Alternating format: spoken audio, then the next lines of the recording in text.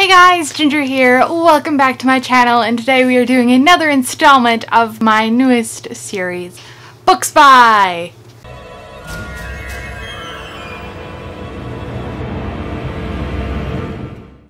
So I'm sure, as you can tell from the title of this, we are going to be talking about Shari Lapena today and the books that I have read by her. Now, I have not read her newest book, which is Someone We Know, I believe, but it is definitely on my radar and I plan on reading it very soon, so I will end up talking about it later on.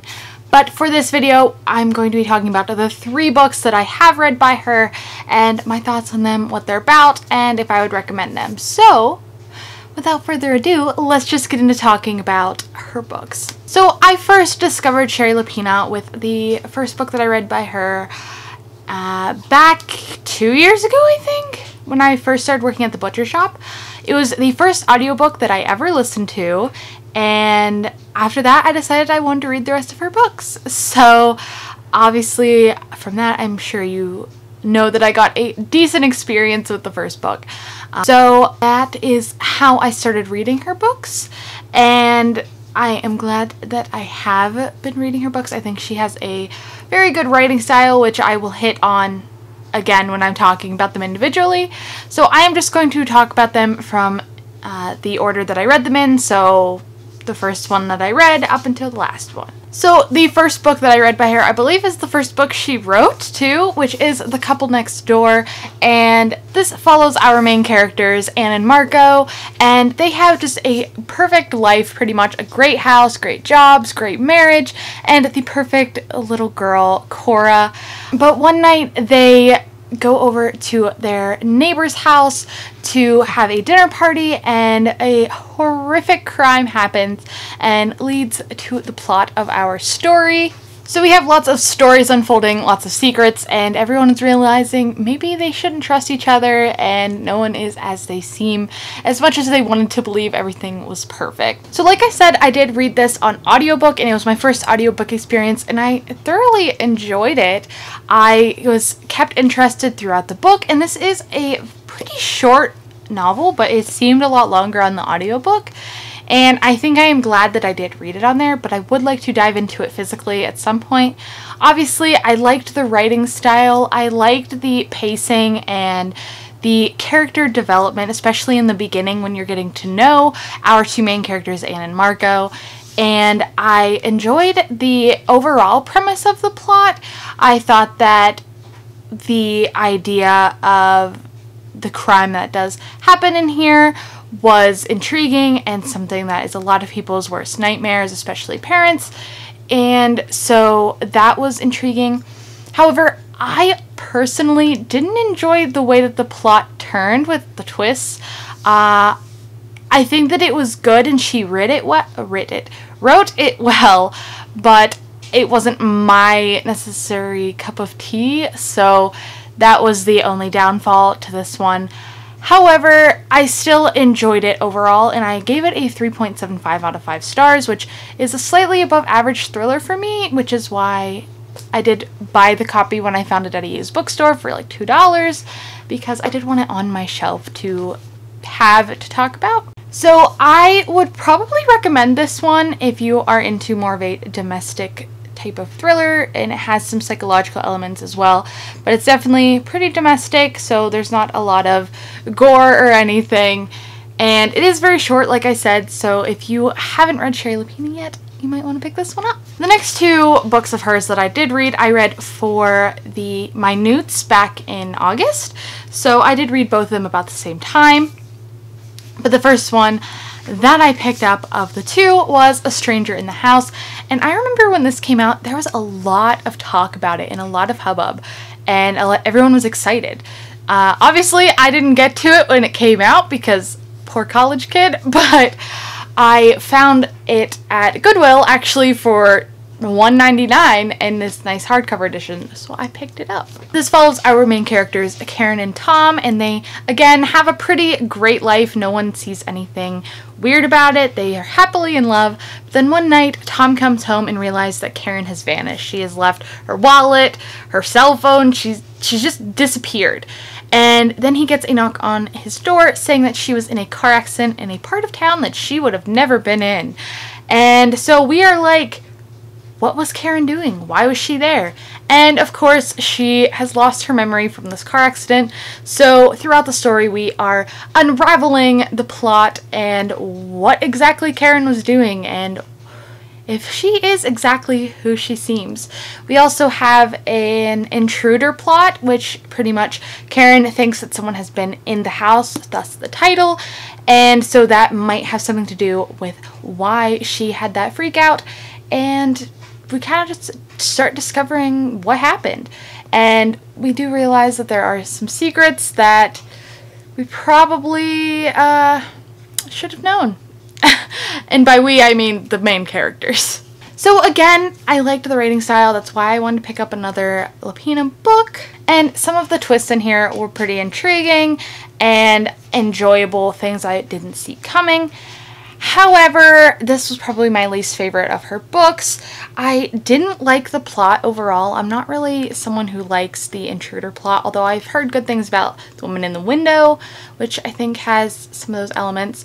And the overall just plot, like how the story ended up going and the big twist and all that stuff, were not my favorite.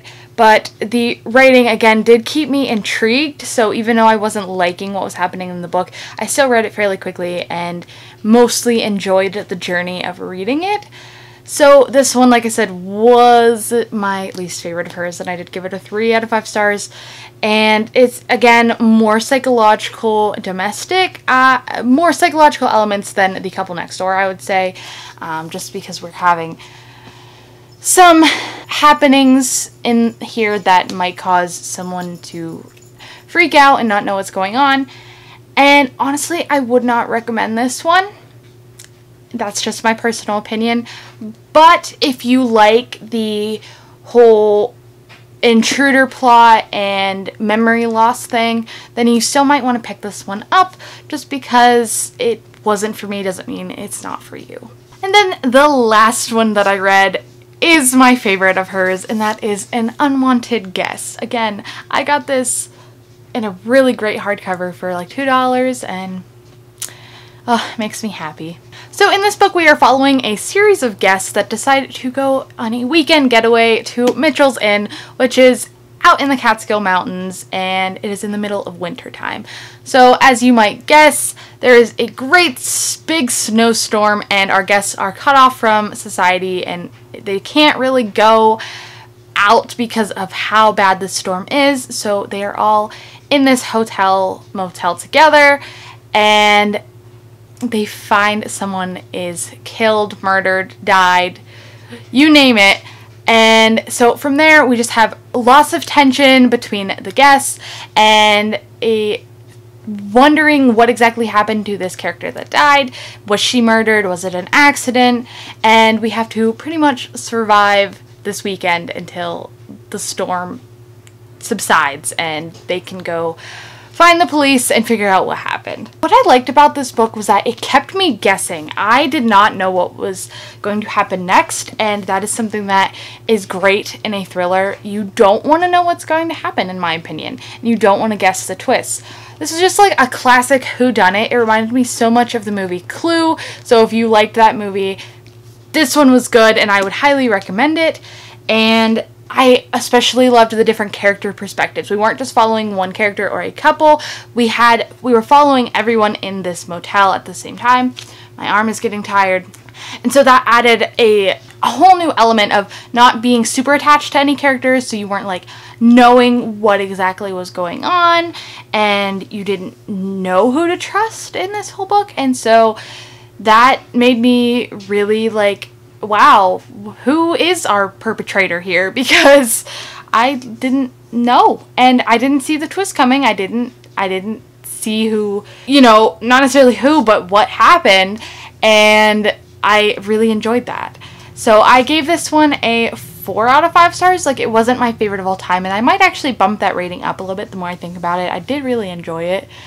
The ending had a few flaws for me, but I'm just picky, so That's, again, just me, but I would definitely recommend this one for sure. It was great, and it has that murder element, so it's not just a domestic, it has like a classic murder mystery element, so that was a nice change of pace from her other books for sure. So these are the 3 Shari Lapena books that I have read, and I'm just going to recap which ones I liked, the order I liked them in, and then which ones I would recommend, or if I recommend you read her. So again, I read The Couple Next Door, A Stranger in the House, and An Unwanted Guest, all by Shari Lapena. And the order that I liked them in was I gave A Stranger in the House 3 stars. It was my least favorite of them. And then next was The Couple Next Door, which was a 3.75. And then lastly, my favorite was An Unwanted Guest, which was a 4 out of 5 stars. So I would definitely recommend that if you are going to read one, you read An Unwanted Guest, because it just was a great read overall, and it had a lot of good elements in it that I think any thriller lover would enjoy. And I think that if you are a fan of Riley Sager or Ruth Ware, you know, the typical thriller writers, you would definitely enjoy this one. Also Claire McIntosh, I think they have some similar writing style elements, which was interesting to see, to kind of compare them to other writers that I have written for, or I have read. Words are failing me. I think that Shari Lapena has a great writing style, and she has done fairly well with all of her books. I haven't rated any less than average, so that's pretty good in my opinion. Although 3 is not like the best rating, but still. I definitely recommend that you pick up one of her books if any of these plots interested you, because they were all pretty decent. She had a great series of little thriller novels here, so I would definitely recommend her. Thank you guys so much for watching this next installment in the series. I hope you are enjoying it, and I hope that you would like to see more in the future. I have some more authors up my sleeve that I would like to talk about. And let me know again in the comments below if there's anyone specific you want me to be reading, so I can talk about them in this in the next installments. But thank you guys so much for watching. It means so much to me that you guys are all here on my channel, and it's just a fun time. So make sure to give this video a thumbs up and hit that subscribe button if you liked what you saw and want to see more in the future. But until that future, I will see you guys in my next video. Bye!